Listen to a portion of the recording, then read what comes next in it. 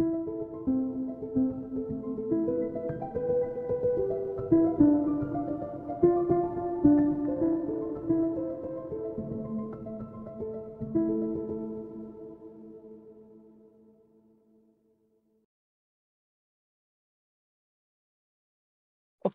so let us begin today. Welcome everyone to the Grothendieck School of Thoughts. Today's speaker is Professor Parvez Sarwar from IIT Kharagpur, and he will speak on K-theory of schemes and the computational aspects of it. So, please. Thank you, Mainak, for the introduction, and thank you, Dipankar, for your efforts and enthusiasm for organizing these nice things. I think all these things will be useful for all graduate student, PhD student. So, but my title of the talk, what Moinak said is, I do not know. My title is Algebraic K-theory and its application to commutative algebra. So that is the today's I'm going to talk about. So, and this full talk is divided into 3 parts. So in the first part, around 15-20 minutes, I will spend sometimes how some question on projective modules can be handled from the algebraic K groups. And then part 2 is about, I will discuss Vor's conjecture. Vor's conjecture. So this I said in my abstract that it connects some K-theory property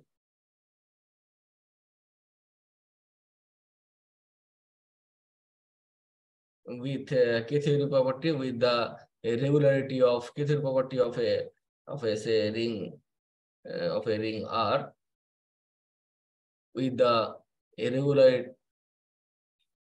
regularity property of the ring. Means when we say a ring is regular. Okay, so this is the connection. So I'll make the precise statement about the Vor's conjecture, and then part 3 I will talk about so some results in these directions. So what is the status of this Vor's conjecture? So in more general, it is still open problem. But so as I said that, and I saw before Dipankar asked me maybe long time back 4 months back, that he wanted me to give a talk on K-theory. Then I said yes. After that, I have not heard from him after 3-4 months. Then I think in the first week of July, he said that okay, so let's organize a talk. Then I saw I was going through the video. Then I saw that there's a lot of talk on algebraic K groups, a lot of definition, various ways of defining it, exact category, Waldhausen, in terms of ring also, and then about scheme also. So then I thought, let me use whatever we know K-theory as a black box, and we'll use some application. So there here this K-theory property with regularity. So this is the recent techniques by Cortinus, Hasimer. So this is something called a CDH technique, which I hopefully today I'll be able to talk CDH techniques. Okay, so using these techniques, they prove they means so let me write down the name Cortinus. I will give the reference also, Cortinus, Hasimer,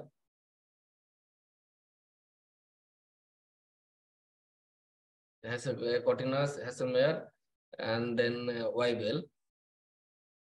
So they proved, but with the earlier work with there's another paper with cysteine. So let me write down in the bracket cysteine also.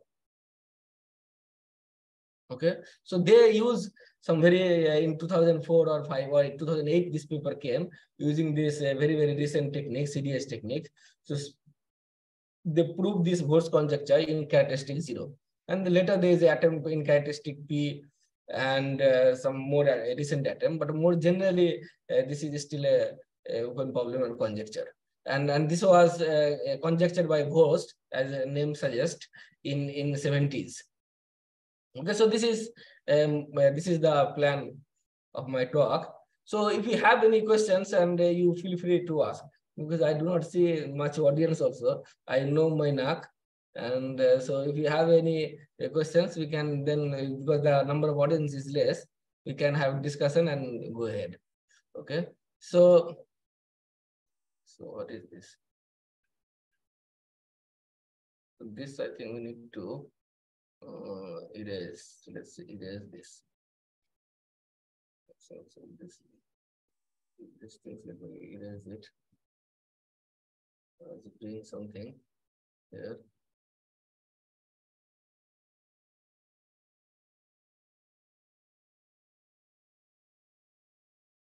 There's a quick way of erasing it.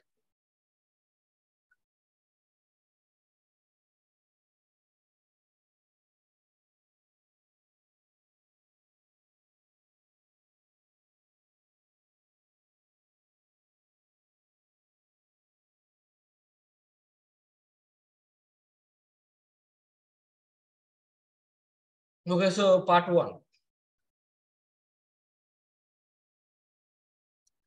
So part 1 is application of positive modules with the K-theory. So in this direction, there is a famous, so I will tell, so in 50s, around 1950s, there is a famous conjecture by Ser, right? So all of you must know. So let me recall it. This is about, at that time it was a conjecture about finitely generated projective modules. It says that every finitely generated projective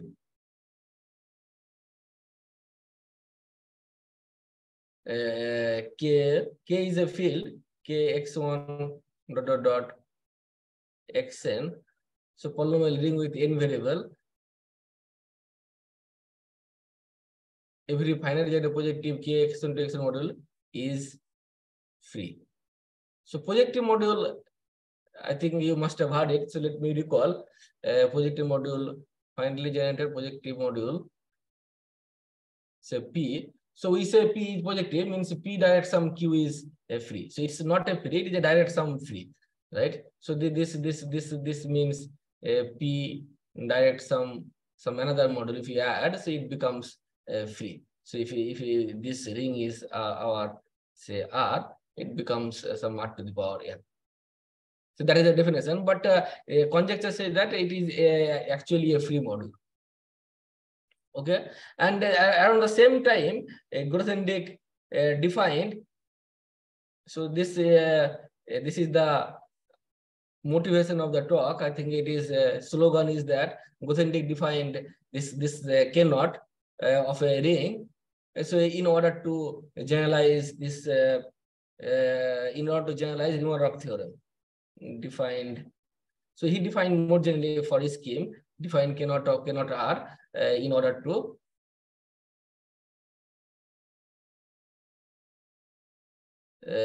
generalize a Riemann-Roch theorem. Now we will see how this. So this definition completely came from a different perspective, but however, so this has a immediate application in terms of unrelated projective models, which I will tell. Okay, so around the same time, he proved that if R is a regular ring, Grothendieck proved R is regular. So I hope everybody knows what do you mean by regular, right? If you do not know, let me know. Okay, so you can ask me if you something you do not know. I can at least tell orally. Regular ring means it is locally regular. Means locally means if you have a maximal ideal. So m mod m square as a R mod m, which is a field. Vector space dimension is n, and cool dimension will be same. So that is called embedding dimension, and cool dimension are same. So it is locally regular. Then if every maximal ideal is regular, then we say R is regular. So if R is a regular ring, then Grothendieck proved that this he has proved during 50s that K naught of R is isomorphic to K naught of R n variable x1 to xn.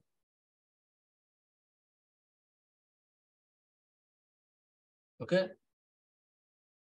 So but now you see by the definition of the K naught, so if R is a field, if R equal to K equal to field, then we know that this K naught of K is isomorphic to Z, right? Because then every finally and projective module become vector space, and up to isomorphism, every vector space is determined by integer n, and then it is a K naught is a group completion of integers, so it becomes Z.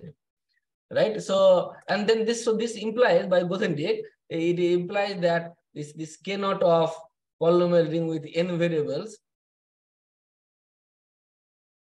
xn is also Z. Right.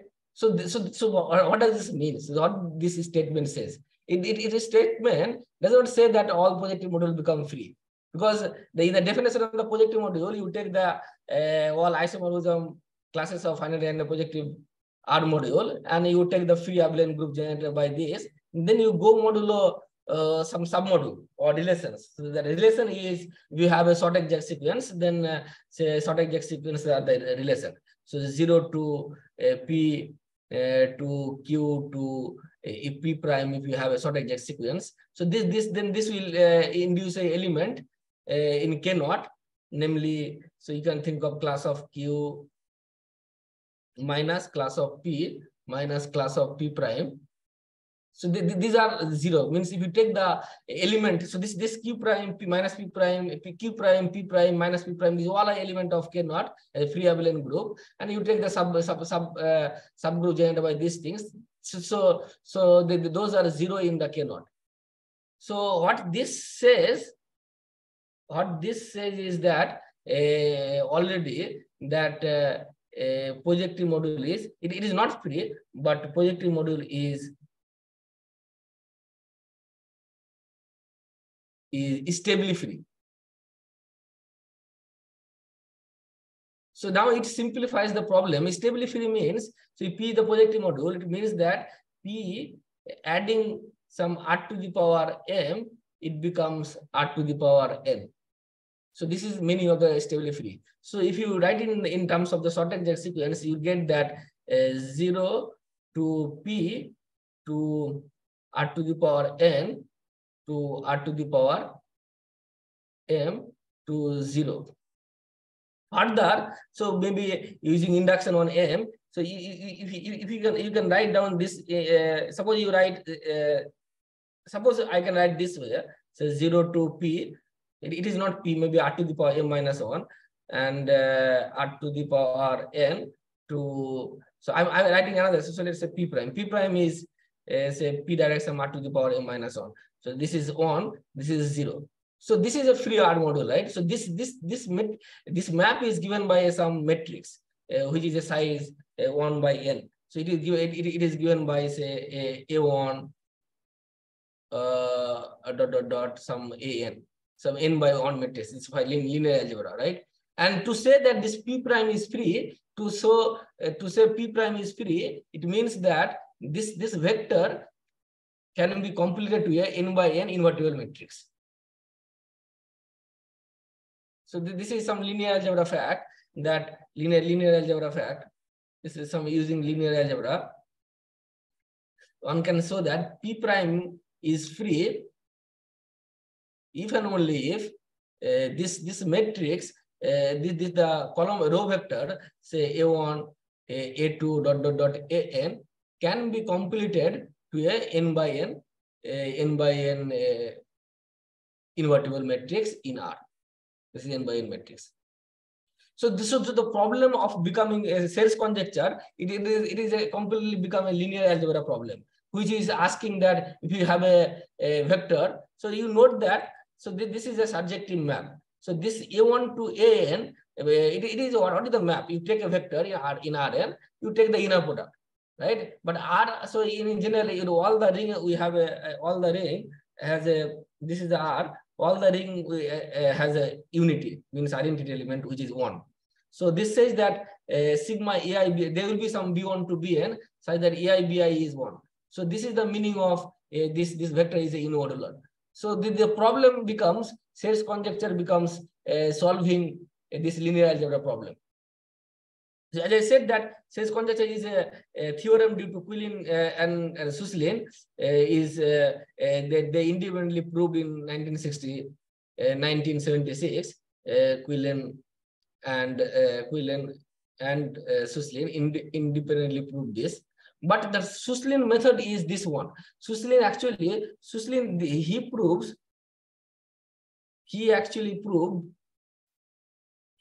that if you take a unimodular vector in the polynomial ring with n plus n variable, it is completable to a n by n matrix. He proved actually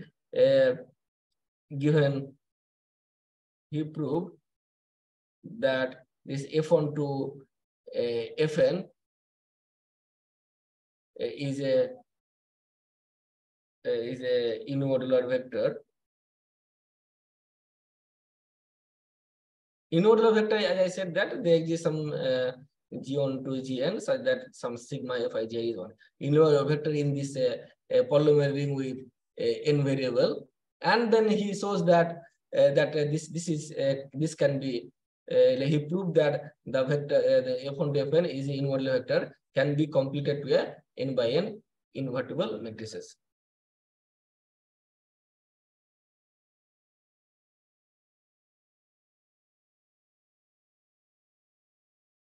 To convert to an invertible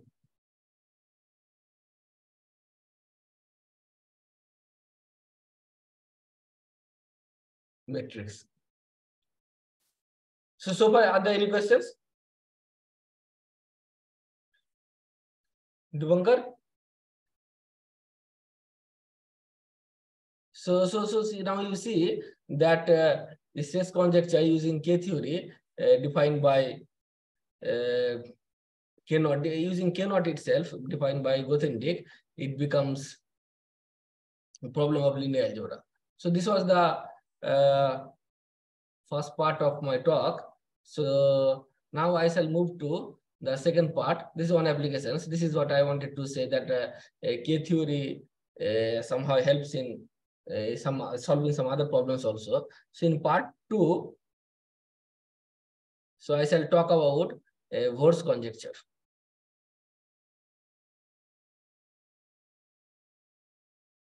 So his statement is, so let Vor's conjecture statement is, let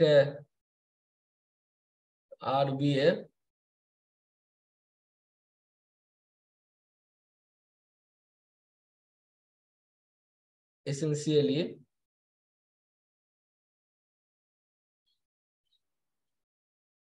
essentially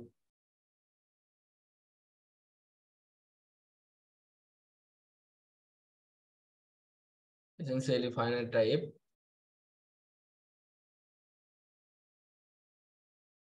K algebra.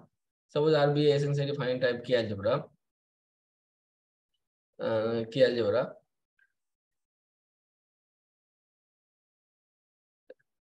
If say assume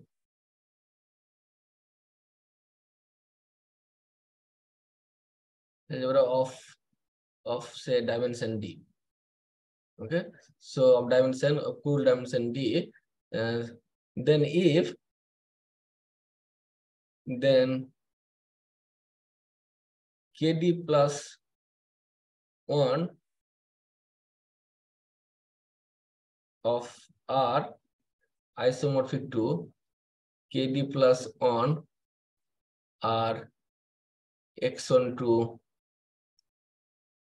xn for all n greater than equal to 0 implies that R is regular.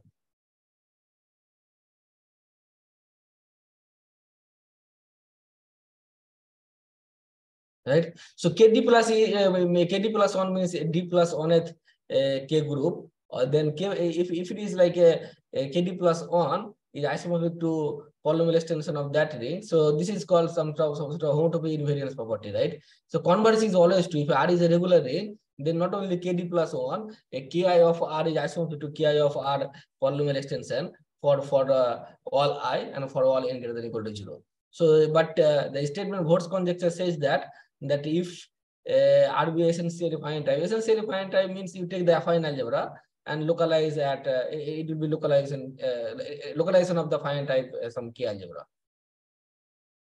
So if KD plus 1 is isomorphism, KD plus 1, if KD plus 1 of R is isomorphic to KD plus 1 of R with the polynomial extension, then R is regular. So let me say historical things. So in this is conjecture by Vorst around 70s in 70s. Okay, and he proved the case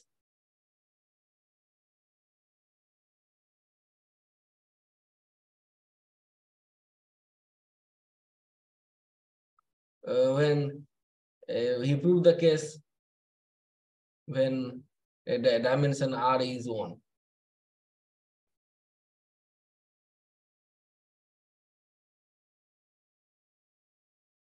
Okay, so he proved if it is a K2 R is isomorphic to K2 R xn to xn, then he proved that that R is a regular ring.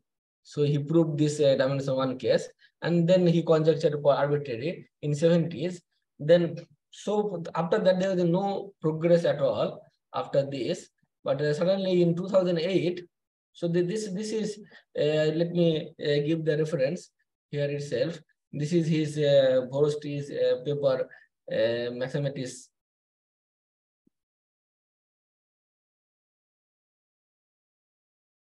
NLN,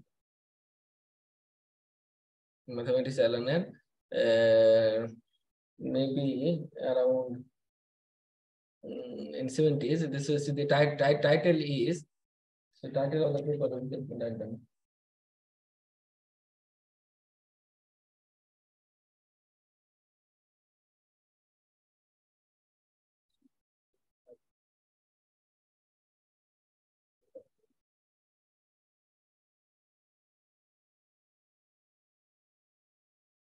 So title was, so it will be easy for you. So localization of K theory, localization of the K theory of polynomial extension.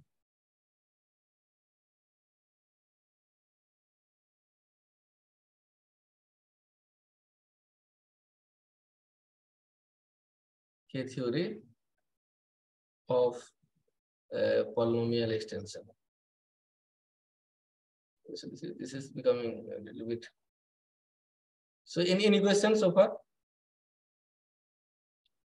Then in 2008, in 2008, as I said, it is proved by Cortinus. Cortinus Hassemeyer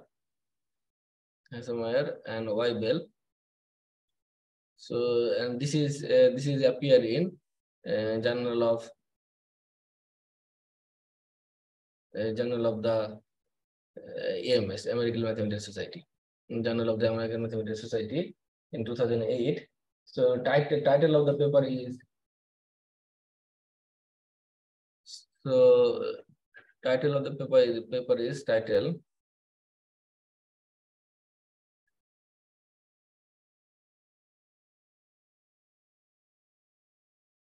K regularity,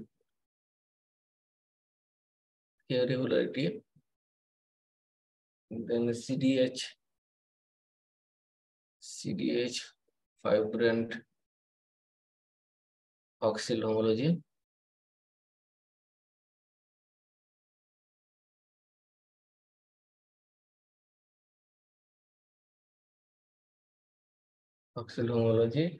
and a conjecture of Vorst. So you can see the paper.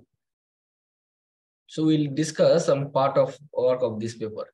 So then this is proved in 2008, and then later on it is improved by then there's a work by in characteristic. So this is they proved in characteristic 0. So this is in characteristic 0. That is equal to 0. So in characteristic P, We can look at the work of Geiser, work of Geiser and Hesselholt. Geiser and the same name on a conjecture of Horst. And Hesselholt. I'm sorry if you. I hope the spelling is correct. Geiser and Hesselholt. Okay. What we can look at this, and recently, more recently, by maybe in 2021 or 22, this is Maurice Kurz, and then I think Tame, Kurz, Tame, and Maurice Kurz, Tame, and some I think Saito maybe. So you can later confirm. So they proved they improved this characteristic. So in the characteristic P, Geiser Hesselholt, these people assumed resolution of singularity. So this is assuming resolution of singularity. Resolution of singularity.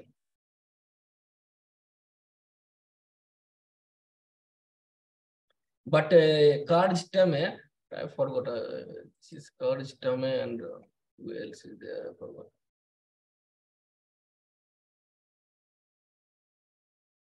Florian is Strung.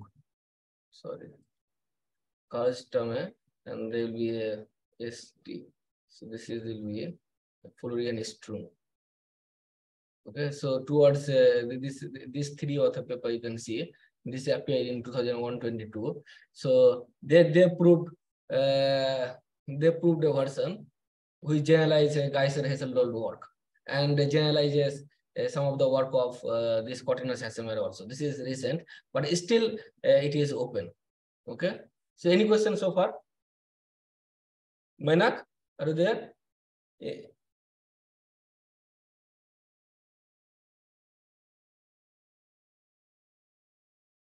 So now I'll sketch the, first of all, I will sketch the argument of Vorst, because some of the arguments of Vorst used by Cortinus, Hassemer, and Weibel. So then I will discuss the idea of the proof of Cortinus, Hassemer, Weibel. So let's see for this first definition. So definition is definition of Ki regularity. A ring R is said to be Ki regular if Ki of R x1 to xn. Okay, so I want to say this. Okay, so let me say this. This map Ki R2. This is an isomer. Ki R2, Ki R x1 to xn polynomial extension for all n greater than or equal to 0. This is then isomorphism. Then we say that R is Ki regular. So then there is a result by Vorst. So let's say a proposition by Vorst. He says that he proved basically a Ki regular implies Ki minus 1 regular.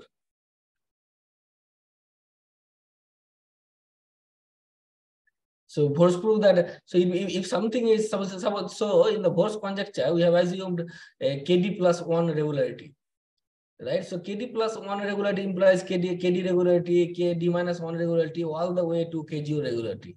So this is already proved by Vorst in 70s that Ki regular implies Ki minus 1 regular. Okay, so So let us see let us sketch the proof of this. How does it work? So you understand Ki regular means a Ki of a ring with the polynomial extension is isomorphism. So then one has to prove that Ki minus 1 of that with the polynomial extension is same. So you first you observe that. So let's sketch the proof. So sketch of proof.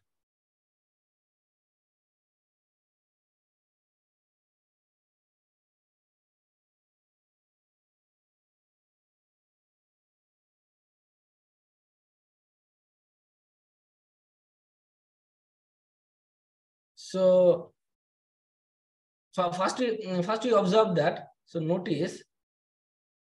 Okay, so before that, let me define one more thing. So let's see.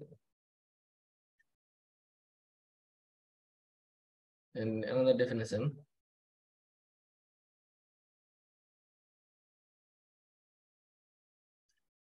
We define Nki of a ring R is, by definition, this is equal to kernel of the map Ki of R adjoining one variable T. Then you go to Ki of R. Okay, so this you take this kernel, and this kernel is you denote by Nki. Okay, so you observe that this what is so then see this map RT to, so let's say RT to R. So this is map is T goes to 0 and R goes to R, means this 1 goes to 1, and there is a retraction map, right? So this is the inclusion map. So this T equal to 0 is the retraction of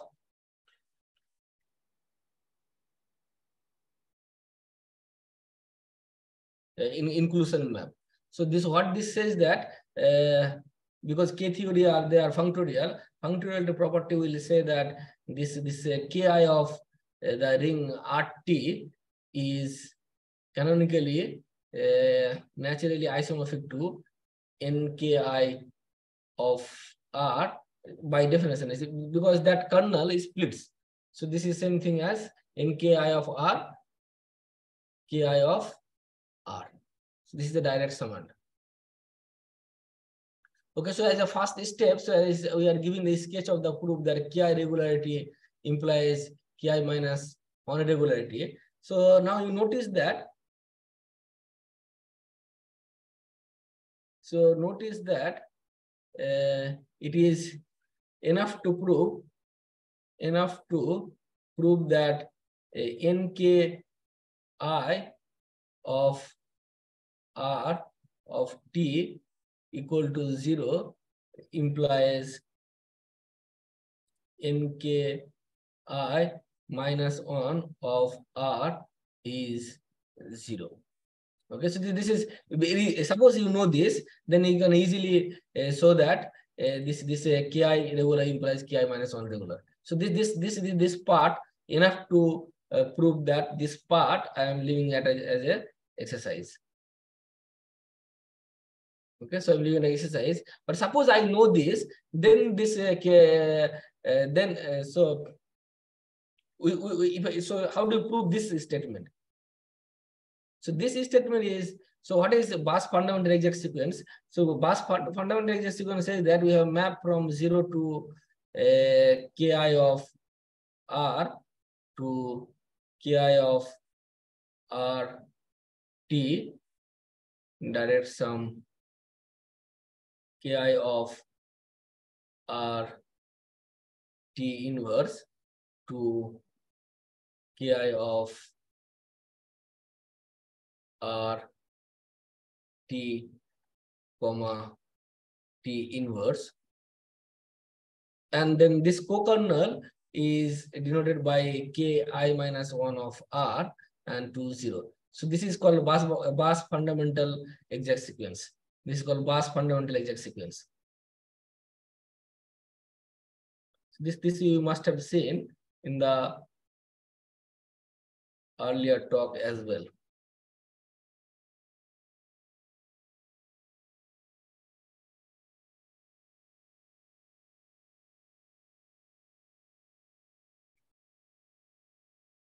Okay, so but see this Ki, as I said that Ki of RT,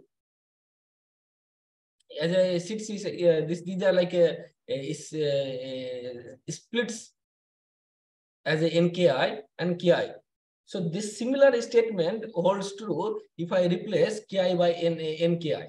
So if you replace by NKI, then also similar holds. So let me maybe write down in different color. So if you write NKI, then also same exact sequence holds.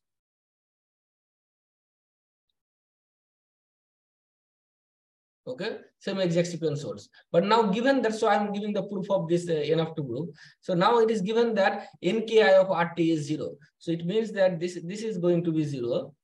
And this is going to be also 0 on variable. But there's another fact is that, so another fact, let me write down here. So one can check that whenever NKI of RT 0 implies, if you invert T, then also it is NKI of RT T inverse is also 0. So since this is 0, this is also 0. Hence, this is 0. So this all these things implies. So all these things implies that this is also 0. So this is the proof that NKI of RT 0 implies NKI minus 1 of RT 0. So this implies this 0. So once you know this, then it implies that Ki regularity implies Ki minus 1 regular. Okay, are there any questions? Is this clear?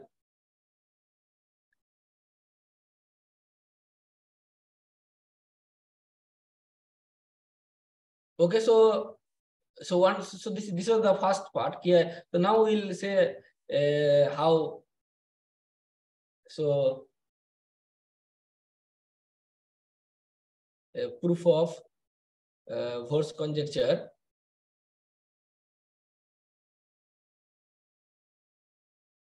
Conjecture D equal to 1 case by D equal to 1 case. So let's say sketch. Okay, so this is also I will give you some sketch. So I'll tell you how it is done. D equal to 1 case. So this is the proof by Vorst. So how he did? So as I said that Ki regular implies Ki minus 1 regular. So it is given that it is R is K2 regular. So K2 regular, this implies that K1 regular and K0 regular. Right? This is by previous result. So this is step 1. So by previous result.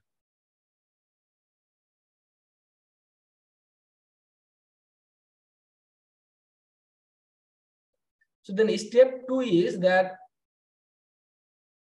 so cannot regularity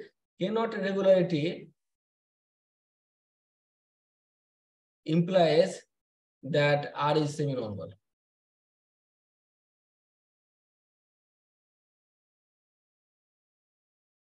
So everybody knows the definition of semi-normal? Or want me to recall?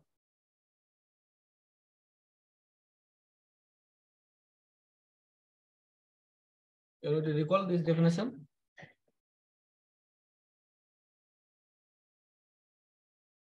Then in step 3, what he does,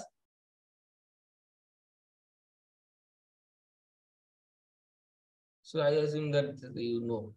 So step 3, what he does is that, so knowing that R is semi-normal, so he wanted to prove R is regular. So you know R is semi-normal. So then he assumed that suppose R is not regular, suppose R is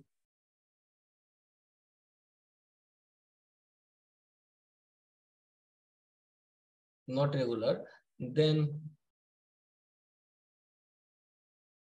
he finds, so he finds a class in K2 R x1 to xn, which is not in K2 of R. It does not belong to K2 of R using semi-normality and using semi-normality of R, using semi-normality of R and Q1 regularity.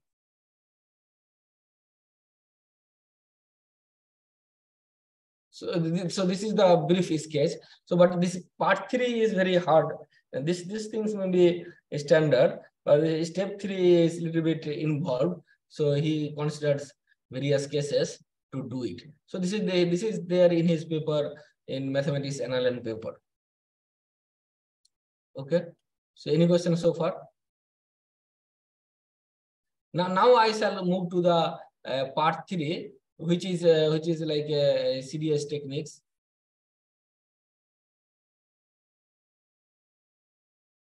CDH techniques. So CDH techniques is, so basically I have to define what is called something called CDH descent.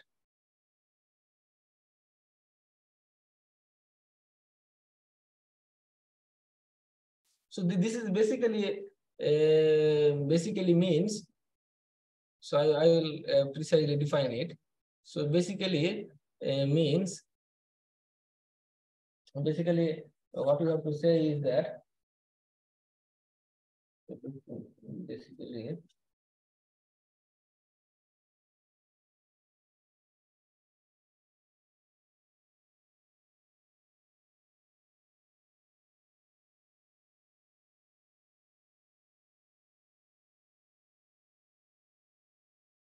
basically means that this mere vector is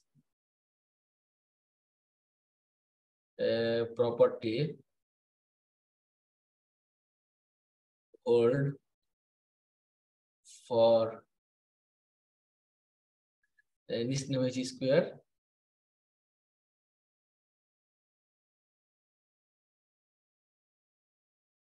and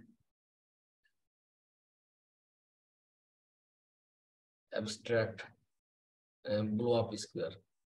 So this is so my full concentration will be now defining all these terms. So let us start with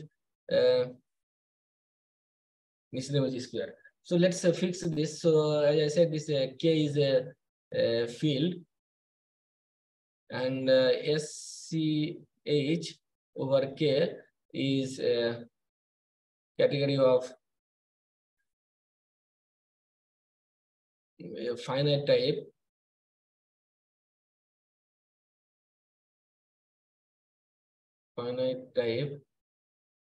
category of finite type scheme over K.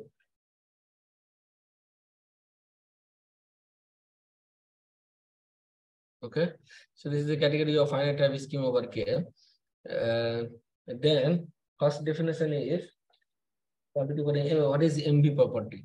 So let's give the definition. So may vectors means I'll say may vectors, I will abbreviate this as MV.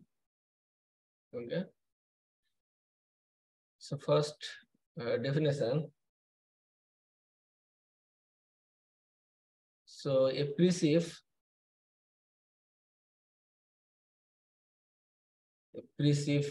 of spectra, on SCH over K satisfies. So source is the category of the finite type scheme, and the target category is the category of spectra. So category of spectra, you know, it is sequence. Spectra is a sequence of simplicial sets and with some bonding maps, and the morphisms are strict mapped. So a precip of spectra on SCH over K satisfies MV, means May-Vector's property, if if for a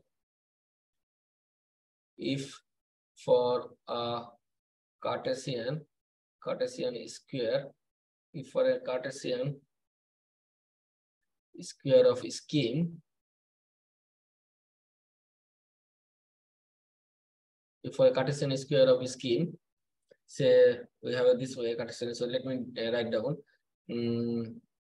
So x prime to x, and then we have a y to x, and this maps coming from y prime to this. So this we denoted by star. So this is a star is a Cartesian square of scheme. So is a Cartesian square, a pullback square in the category of in the category of schemes. Okay. So if for a Cartesian square of scheme, if you apply the shift of spectra, let's say denoted by E, we apply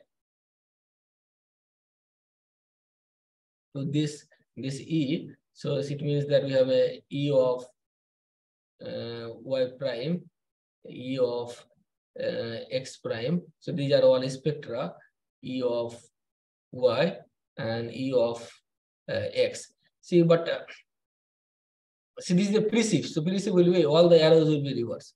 So in this way, this is you demand it to be homotopy Cartesian. So this is a homotopy Cartesian square. So we say that it satisfies MV property for any Cartesian square of schemes. We have homotopy Cartesian square of precips like this. This is a homotopy Cartesian square.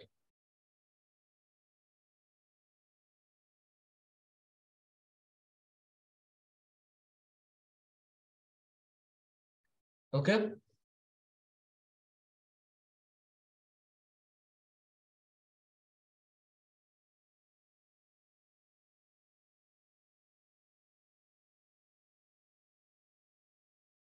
So this is one definition. So now we will define elementary. What is the meaning of elementary Nisnevich squares? So what is elementary Nisnevich squares? So elementary Nisnevich square is a Cartesian square. Cartesian square in the category of scheme. Cartesian square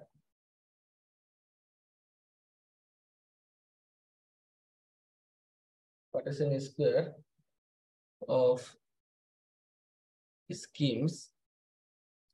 So as in star. Okay. So as in star, such that in the Cartesian square, such that we have this map. So let's draw that again. X prime to, we have a x.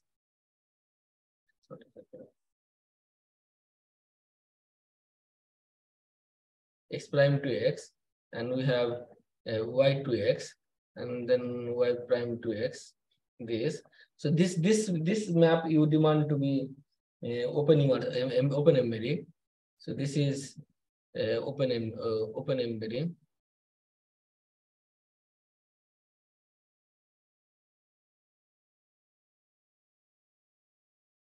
And this is you demand to be for Nisnevich square. This map you demand to be etal. Okay, and outside, so we have this map. This map is induced from this. So outside y prime, this map is an isomorphism. So we have a map from x prime minus y prime to x minus y. This is an isomorphism. Then we call it a elementary Nisnevich square.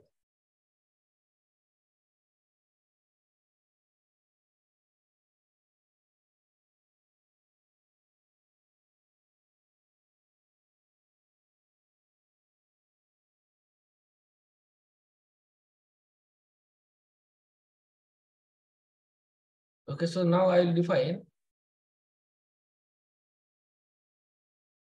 As I said that CDS to define CDS descent basically means Mayvedi's property holds for the Nisnemi square and the abstract blob square. So let us define what do you mean by abstract blob square. Let me go to the next slide. So abstract blow up square is a, so it is same thing as elementary square, is a Cartesian square of schemes. So as in star. So such that, so here the conditions are different, such that, so let me draw this again, x prime to x. This map we want to be proper. And we have this y to x, this is a closed immersion or closed embedding. This is closed embedding. And then we have a y prime to y. So one example for this is that example you can remember as like our blow up square. This is abstract blow up square, but if you look at our blow up square for any, so you can look at this Hudson blow up square. This is the example of an abstract blow up square.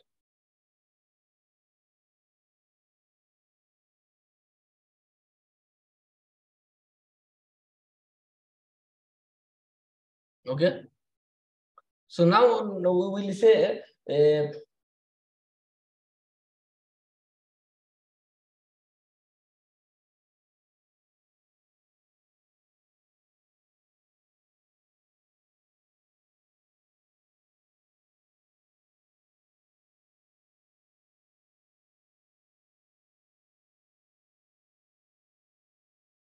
so we say that so that our definition. So definition is that we say that there are precip of spectra. E has a Nisnevich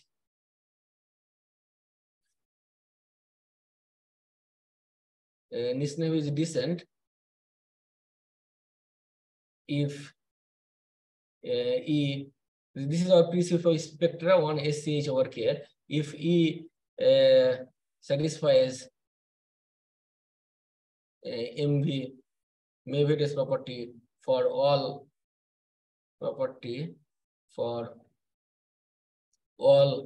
elementary Nisnevich squares.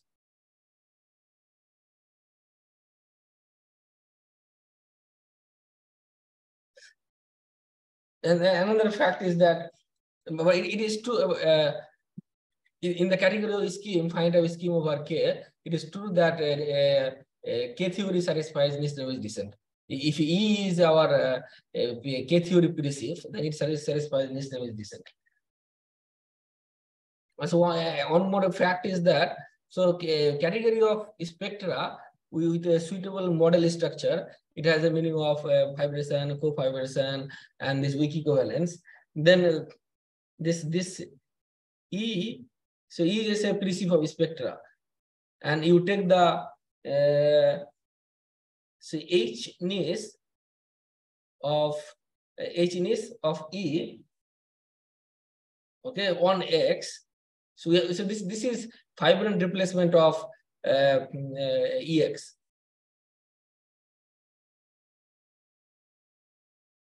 Okay.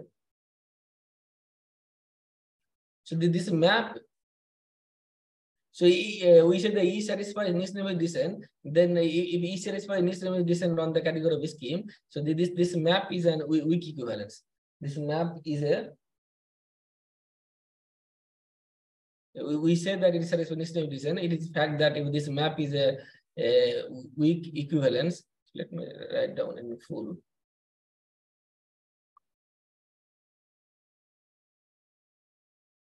is a weak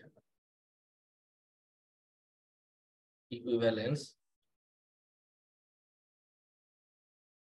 for each x in SH over K.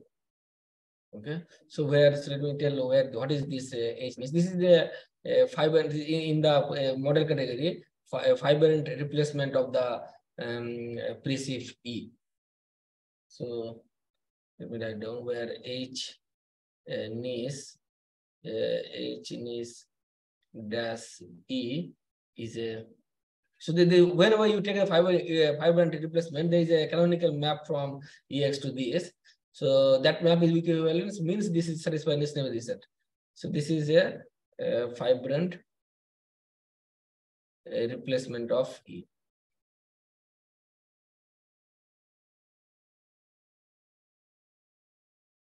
Okay, descriptive.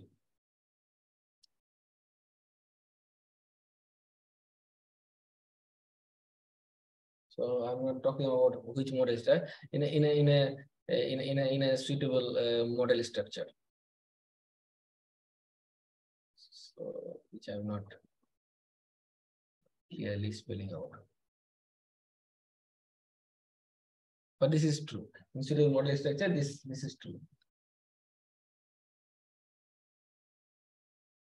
And this is a theorem of Cortina's. So this theorem will be needed. This is a theorem of Cortina's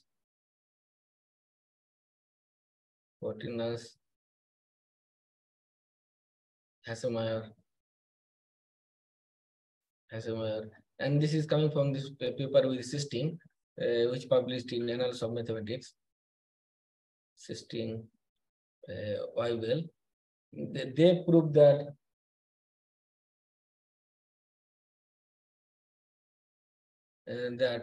this same thing is true for the CDH. Also, I did not say what is CDH.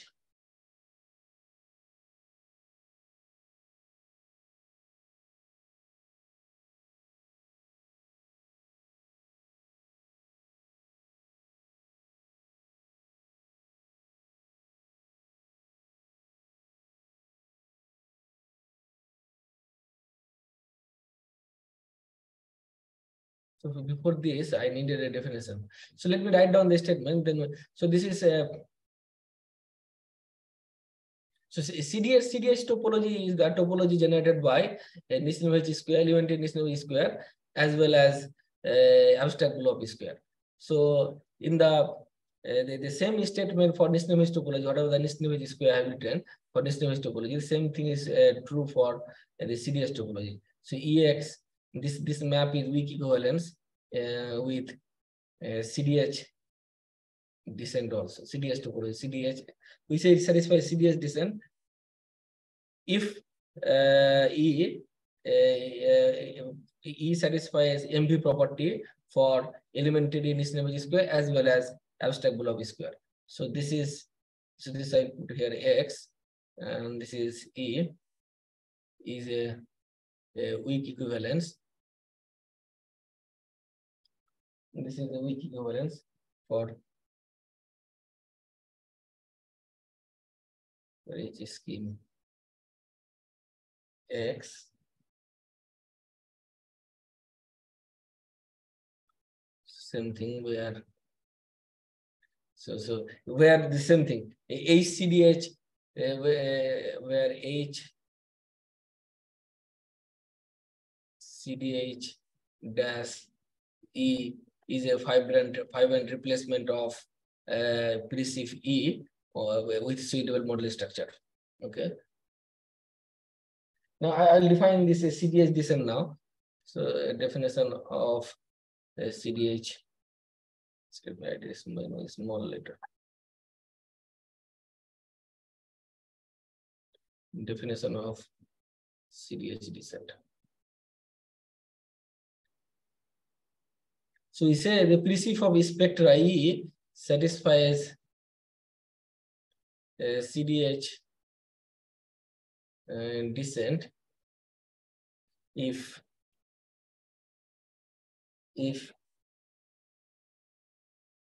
series descent on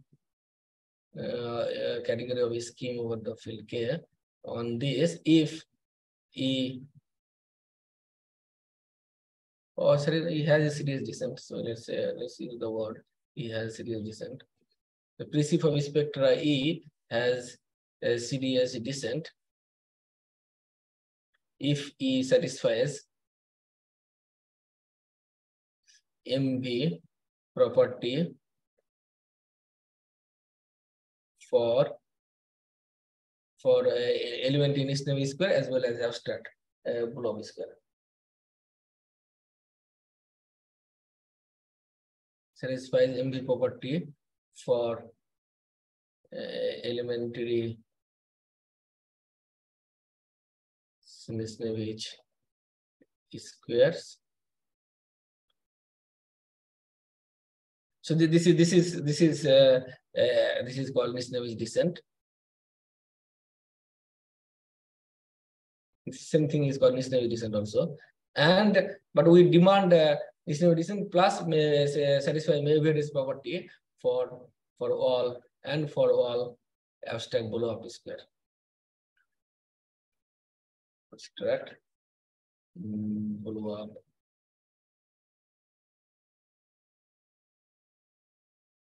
squares. Okay, so this is called the CDS descent. This is the definition of the CDS descent. Okay. E has a CDS descent. Precip of spectra has CDS descent.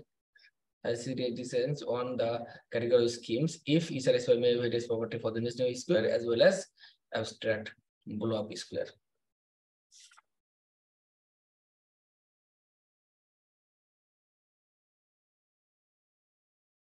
Now let us write down the. Let me now write down the theorem of Cotinus Hasselmeyer.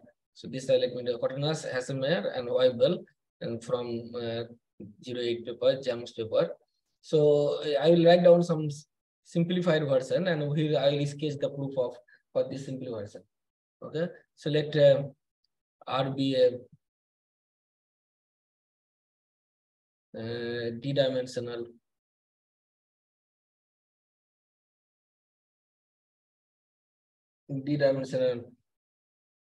Q algebra. So they use resolution of singularity, and because they for any characteristic as Q algebra, it has a resolution of singularity. But one can take the field extension of Q also F. So it is done there also, but for simplicity, I'm taking the field to be Q.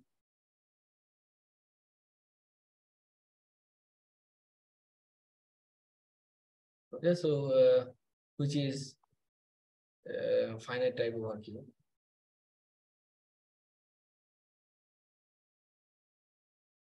Finite type over Q. Then R is KD plus 1 regular implies R is a regular.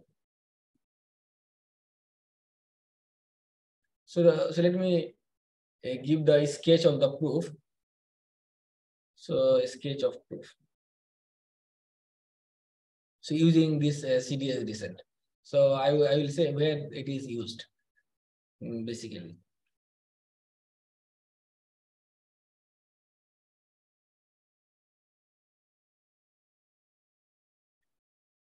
So this is saying R is a regular is like some sort of commutative algebra property, right? I mean, even so what is the criteria for being for regularity? So one way to see some commutative algebra fact is that. So let me as I write down a step on that. If I can prove, so if one can check that if omega d plus 1 of R over Q, so this is a Kähler differential, d plus 1 of Kähler differential of R over Q is 0, implies R is regular.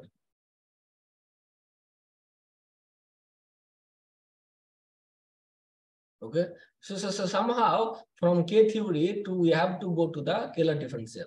So there's a this is the main fact. We will step on this fact. This is some commutative algebra fact. One can do it easily. So I leave it as exercise. Okay, so this is the step 2. Okay, so somehow from K theory I have to go to the this Taylor differential. So how do I go? So for this, I don't know whether you know Huxley homology, cyclic homology, but I have to use it. Okay, so I think before that there's a so this fact I will use. Okay, that omega d plus 1 by q is 0, then r is regular. This is a fact in the commutative algebra. So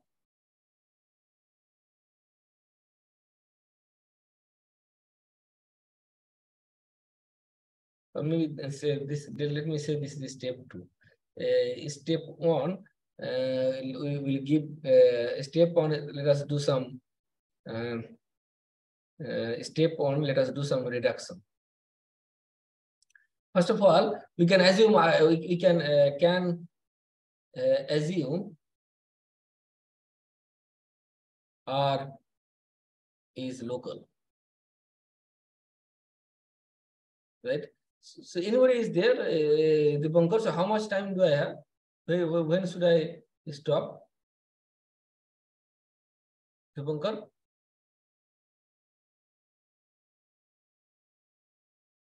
So this is because we can assume R local because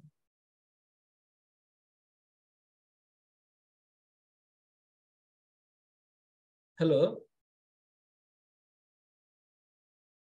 Mainak, are you there? Raihan, are you there? Yes, sir. Yes, sir. I'm audible, right? Yes, sir. Yes, sir. This one. Okay. So can I assume R is local because regularity is, first of all, regularity is a local property. We can check in the local ring because regularity is a local property, and also this KD plus 1 localizes. So that is this means that if KD plus 1 of R is isomorphic to KD plus 1 of R x1 to xn, implies after localization also it is so this means that if R is R is KD plus 1 regular, implies R localized at M is KD plus 1 regular.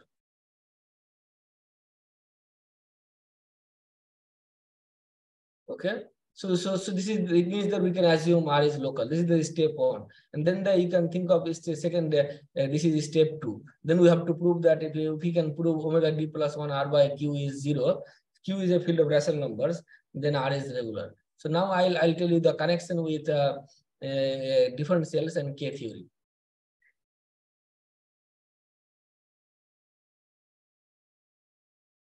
So now our E will be K. So which is a precip of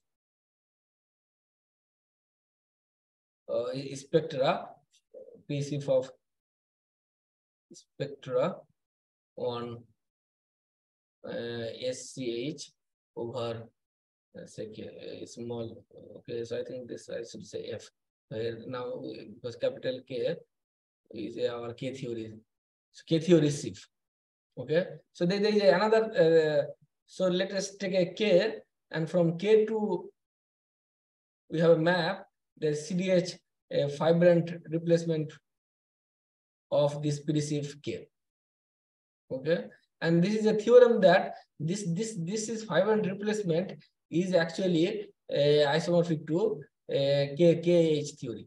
So this is called this is a Weibel homotopy K theory. So everybody heard this? So I will have to say something about it. This is Weibel's homotopy K theory. So you don't have much time, so let me assume that you know this. And this fiber, let us define this fiber by f of K. Okay.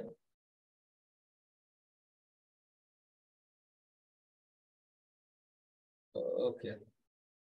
And then from K-theory, we have this something called cyclic homology, HC. So this is a Goodwillie Chern character. So this is Goodwillie's Chern character map.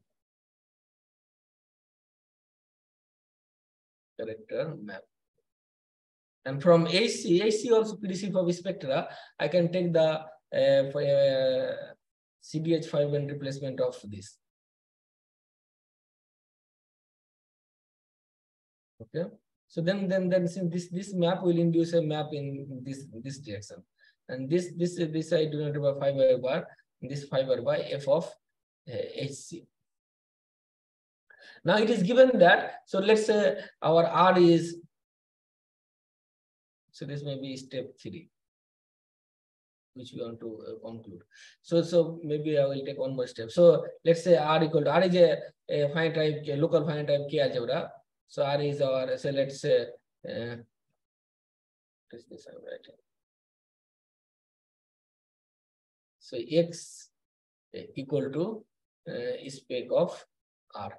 So you place X everywhere. So this R is D plus 1 connect, D plus 1 regular means D regular, D minus 1 regular all the way to K0, right? So that will tell you. So this will give me a map from this also. So this will tell me. So this is a fiber sequence. FK to K2, KCDH to KH. So let me give you a map. So this is a star 1. So star 1 yields this long exact sequence. So say pi. Let me write down. Say what is this? Pi D plus 2 K to pi D plus 2 of KH to so then fiber sequence will be 1 less. This will be pi D plus 1 of FK. So here it is coming from pi D plus 2 of FK. So then this will again pi D plus 1 of FK will map to pi D plus 1 of K, and then this will map to pi D plus 1 of KH. But see R is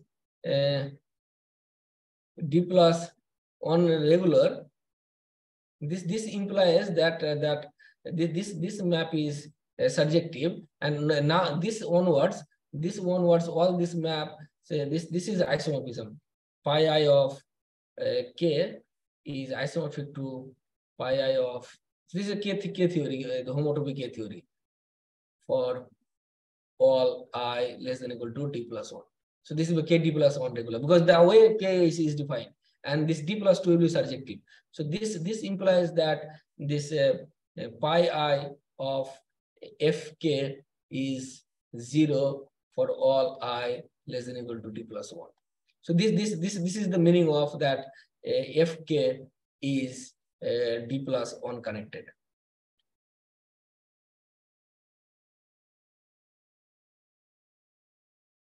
Okay, so this is FK is D plus 1 connected. Okay, so I think I'm not allowed to take more than 20 slides or what? Maybe I have to start another things.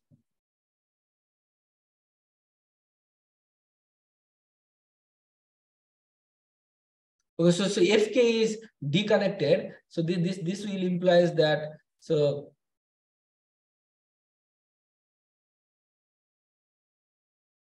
D plus 1 connected means this, and this is another way of saying is that K theory, K satisfies D CDH descent, up to dimension of D plus 1 CDH descent. So it means that up to fiber is 0 till D plus 1. This is the same. This is the meaning of this. So this maybe so you can think of the definition. CDH.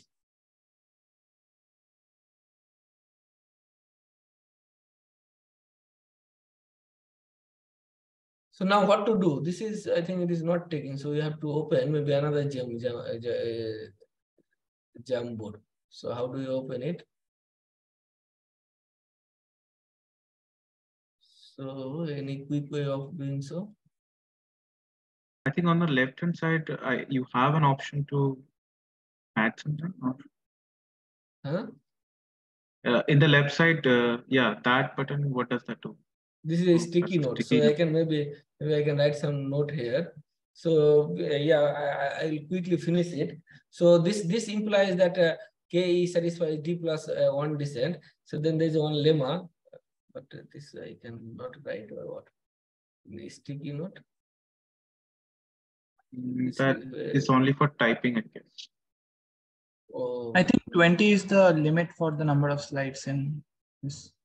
yeah. So now so what I have to do? Maybe I should have opened another drive, but then it will let me open.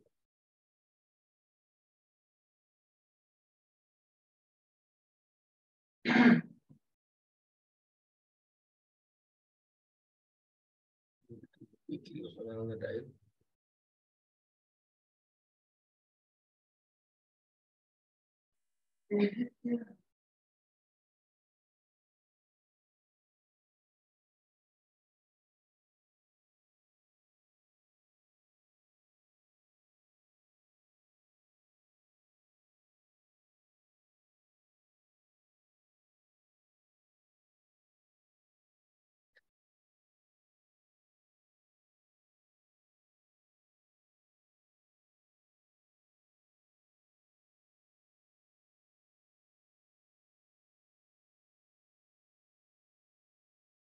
But then I have to stop sharing, no?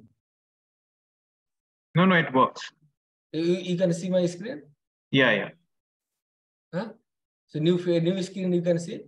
Yeah, visible. Yes, the blank screen, right? So let's start. So what I said just now is that it is here till so K satisfies D plus 1 CDS descent. From there we can conclude that and then from this diagram.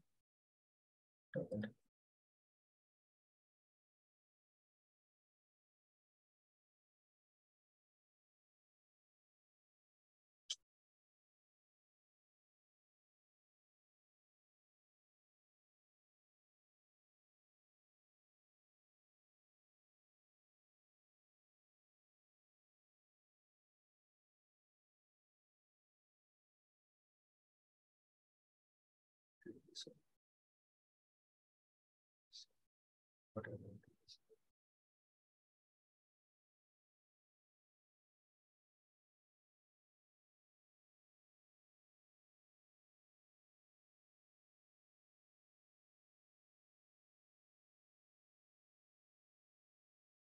So this says that FHC also satisfies D plus 1 CDS descent. So what we have that FHC, so this is a cyclic homology, satisfies D plus 1 CDH descent. Okay, so now I'll write down two lemma, then we'll quickly end, which will connect K theory to Hoxel homology to a different cell. So I said that if omega D plus 1 R over Q is 0, then R is regular. So that different cell is connected to the Hoxel homology, and Hoxel homology is connected to the K theory. So this first lemma will say that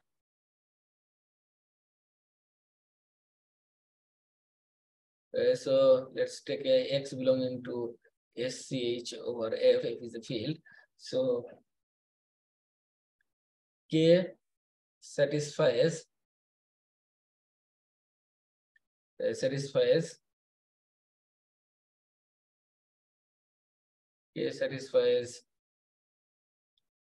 D plus 1 CDH descent if and only if HH Hoxel homology satisfies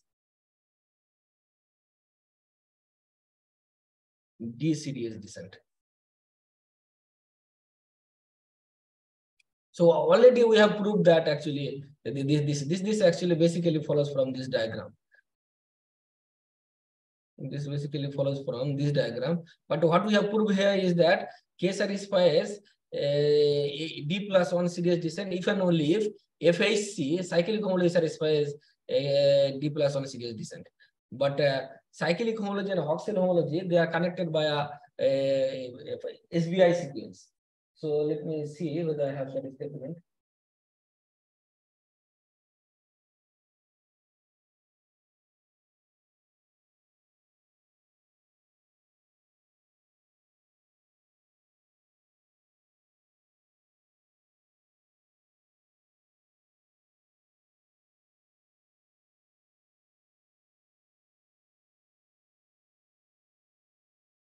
So we have seen, so let's say we have seen that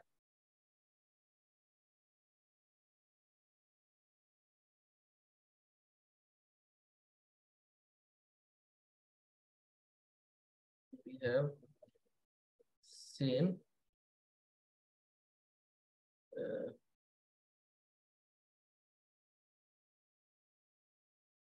seen that HC satisfies D plus 1 by the hypothesis because of the D plus 1 connectedness of the K theory. D plus 1 CDS descent.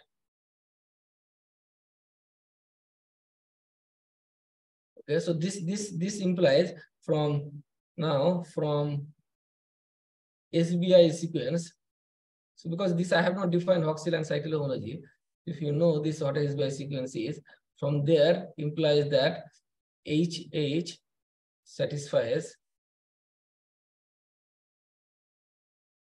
DCDS descent. CDH descent.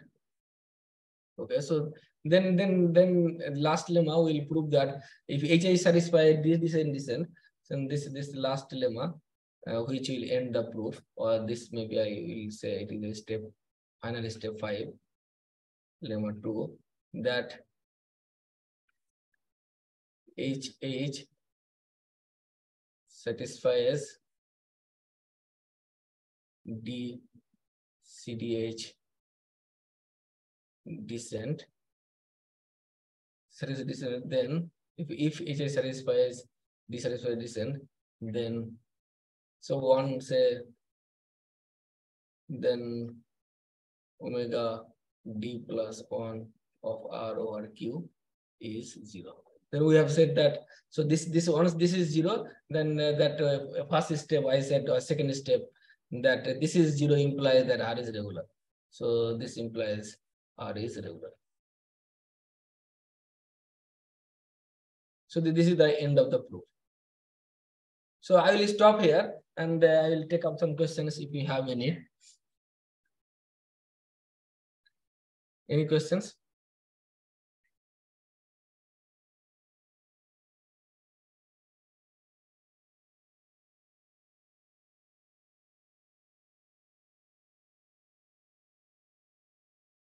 Any question?